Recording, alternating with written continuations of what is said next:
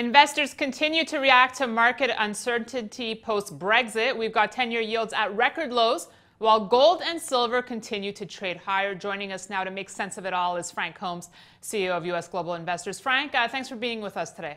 It's great to be with you, and you're absolutely right. Rates are all-time lows. In Canada, the PMI numbers came out, Purchasing Manufacturers Index, yesterday, and the 1 month is below the 3 months, and immediately the Canadian dollar yields start to come off, and the 50-year government bond in Canada is only 1.6%, 50 years, and in Switzerland, it's gone negative. Well, we actually have a chart showing this, how gold is definitely outpacing the yields right now.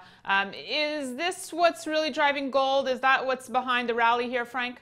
Absolutely. The slowdown in global trade is a big, big issue, and hopefully the Brexit will, you're seeing the they call fast tracking the EU to do a trade agreement with Canada now. So I think that there might be some positive collateral out of this whole Brexit.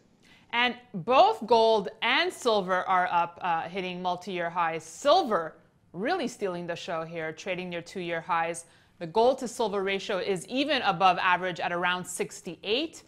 Do you think silver has further to go here?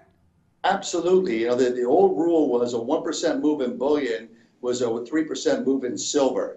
And it looks like we've had that catch up now with silver giving that greater volatility on the upside and the downside. But in the backdrop of that, what's important for silver is solar demand, healthcare demand. So silver is getting a lot of industrial pickup. Well, when you say silver demand, is that coming from China? Is China really behind the run up here, as some are suggesting?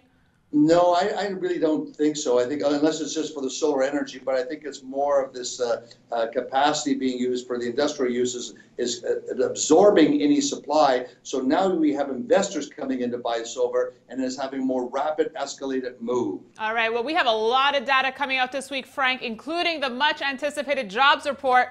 So what's your touchdown pass going to be this week? What are you eyeing that could really move gold and silver here?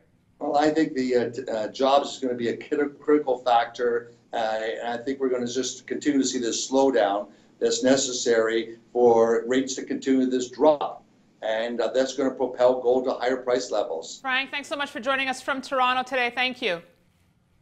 Happy investing. And thanks for watching this edition of Kitco's Gold Report. We'll see you tomorrow.